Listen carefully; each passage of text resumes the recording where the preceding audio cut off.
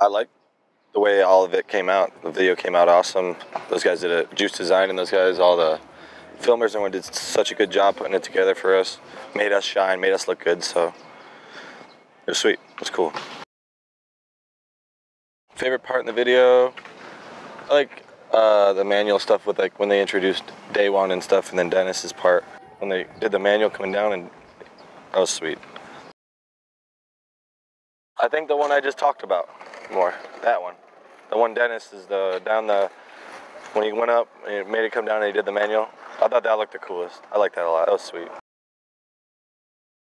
Switch frontside flip over Blubba in New York City took the most. I went back there a couple times to do that.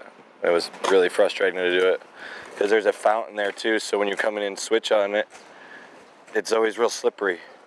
And then, so it was just hard to do. So, but I like the way it came out. I'm glad that I went back a couple times to get it, so.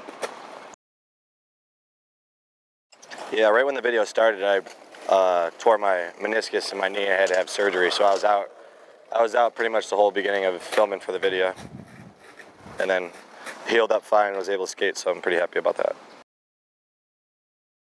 I don't know. I don't really know.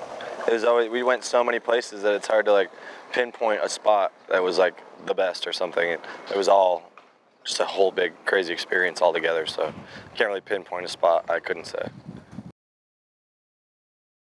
I room with like Knock and TJ a bunch. Mostly it's Knock and TJ who I room with, so them. Even though they're bitches.